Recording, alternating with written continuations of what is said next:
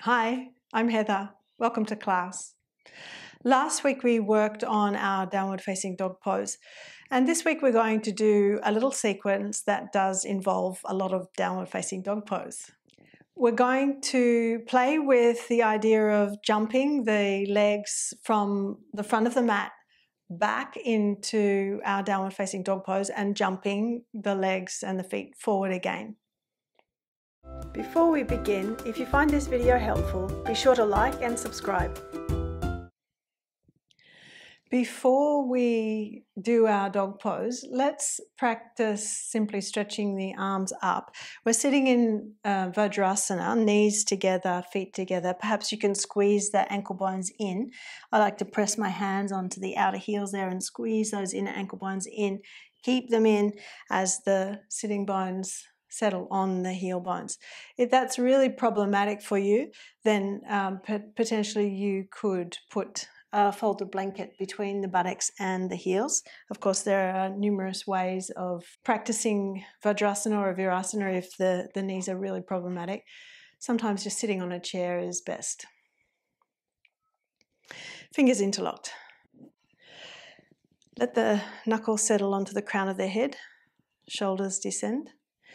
And before we take the arms up, just feel into what you're doing here in the mid-body.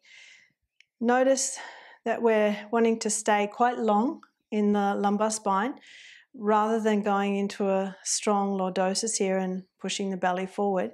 Can you draw the navel up and back towards the back abdominal wall, keeping this lumbar kidney area quite broad? So again, we've got the fingers interlocked, knuckles are on the crown of the head. Draw the elbows back. So you feel your shoulder blades press in to the back ribs, not the ribs pressing forward, however. So as the elbows press back, shoulder blades engage, outer shoulder blades press in towards the rib cage. Then inhale. Take your arms up, squeeze the elbow tips in, let the shoulder blades lift with the arms, but go on drawing the outer shoulder blades in and the lower tip of the shoulder blades pressing into your back. Once more, don't push the lumbar forward or the ribs forward.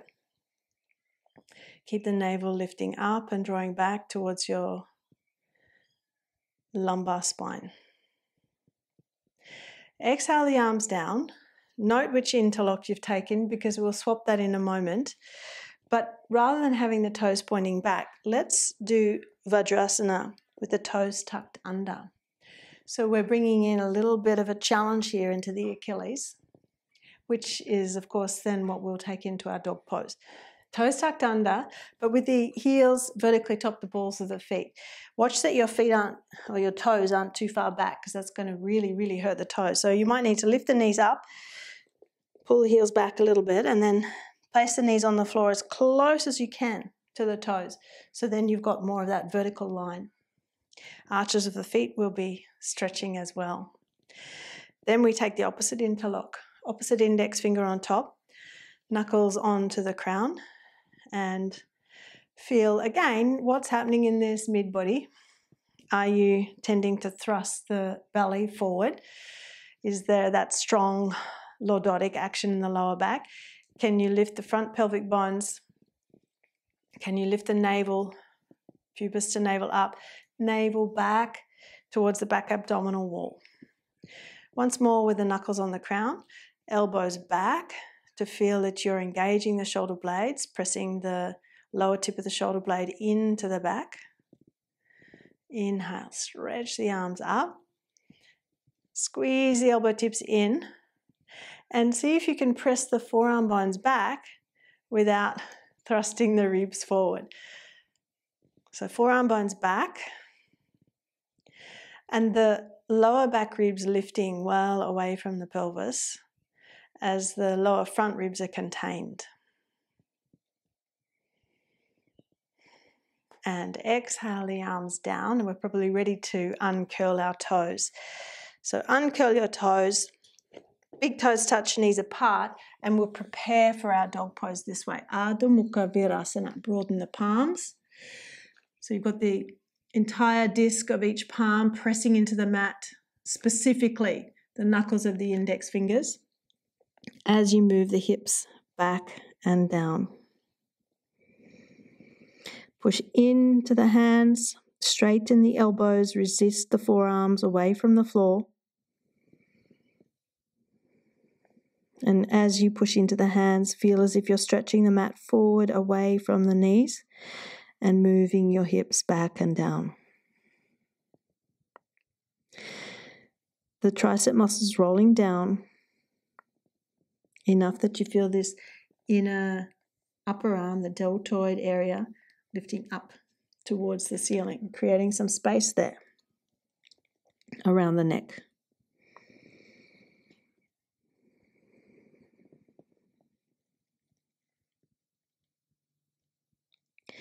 And then you can raise the head up, walk your hands in, and come up to sit.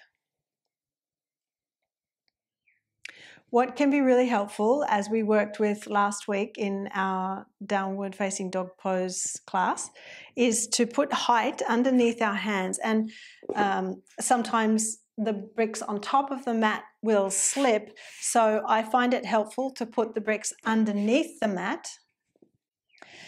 Make sure they're shoulder width apart. And we'll use those bricks underneath our hands. So let's come to Uttanasana to start. Take your feet as wide as the hips. If you feel stiff, they can be a little wider. The width of the mat is fine. Place the hands onto your bricks. Perhaps you need to be on the fingertips. Draw the chest forward. As the chest lengthens forward, we should feel we've got length on the front of the body. Sternum forward, shoulder tips back towards the hips, open the back of the knees. Then press the palms into your bricks, bend the knees, and we'll step back for our first dog pose. Step the legs back, lift up the sitting bones, and draw the heels down.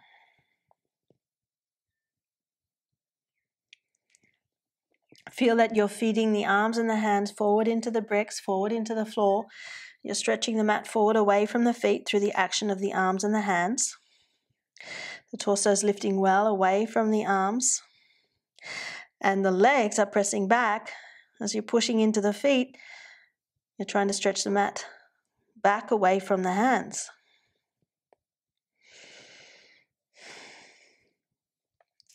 Now, as we prepare to jump the feet towards the hands, look forward, and we need to move the shoulders forward in the direction of the hands as we consider jumping. So let's play with that for a bit.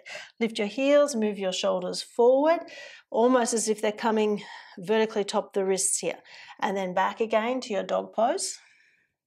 Forward again, and then back. This time, let's bend the knees to propel ourselves.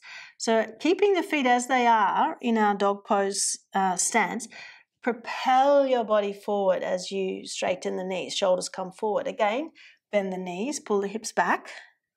And once more, as you straighten the knees, propel your body forward. Shoulders come forward. And then back. This time, we'll spring forward, feet towards the hands. Inhale and exhale. Jump forward. So the feet can come to land behind the line of the bricks, and the feet come together. Look forward, shoulder tips back. Now to jump the legs back together.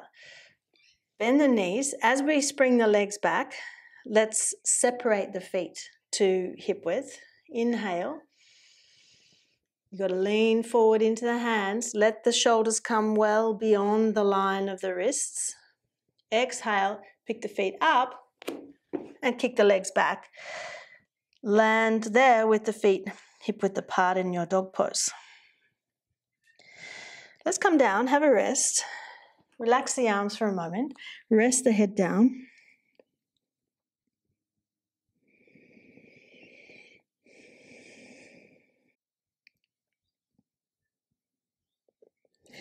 Now, let's go again. Reach the arms forward, hands onto your bricks. Lift yourself into your dog pose. And then as we prepare to spring the legs forward, Lift the heels up, bend the knees, and feel into that idea of springing. You want to spring off the feet with the knees bent, propelling yourself forward, but also the shoulders coming forward over the line of the wrists. Inhale. Exhale. Spring forward, chest forward. Let's jump back again. Inhale. The shoulders come forward as you prepare to spring. Exhale. Pick the feet up. Jump the feet back, hip width apart. Jump forward again. Bend the knees. Inhale. You look forward. That's going to help. Exhale. Spring forward. Breastbone forward. Inhale. Bend the knees. And exhale. Jump back. Again, come down onto your knees and have a rest.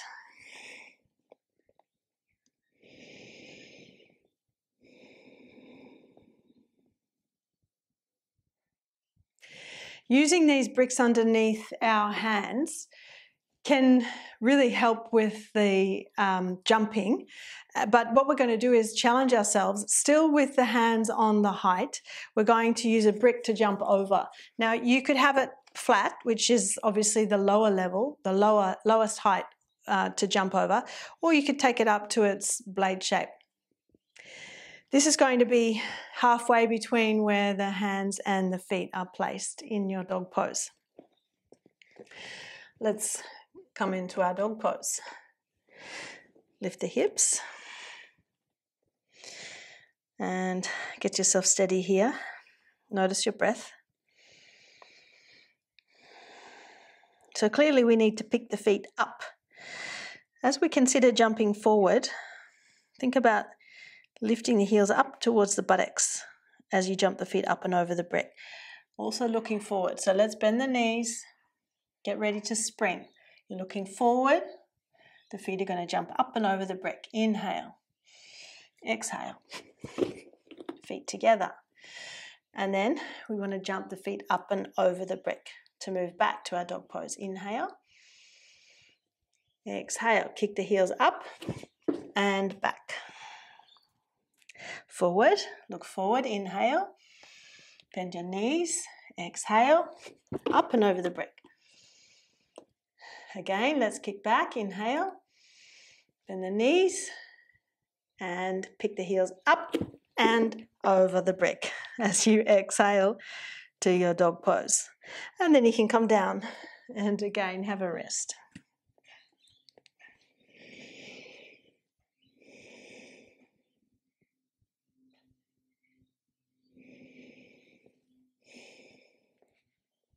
The more confident you feel with that springing action, the more height you can use.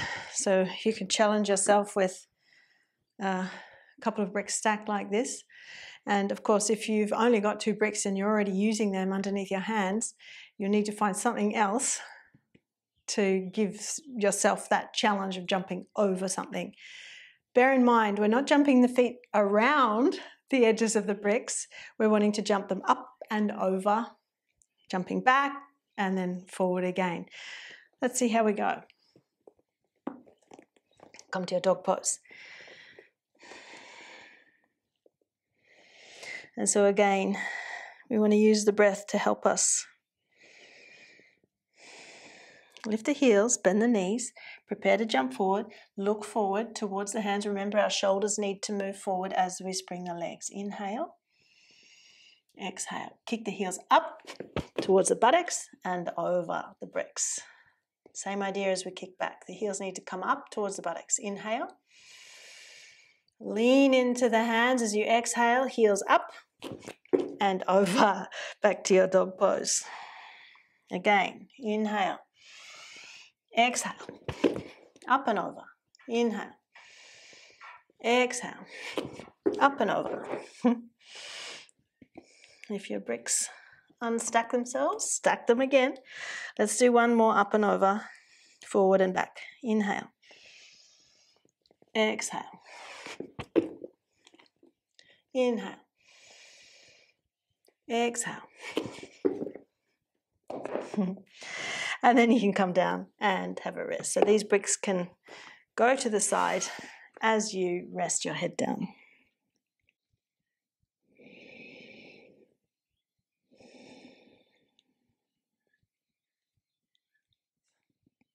That's it for today.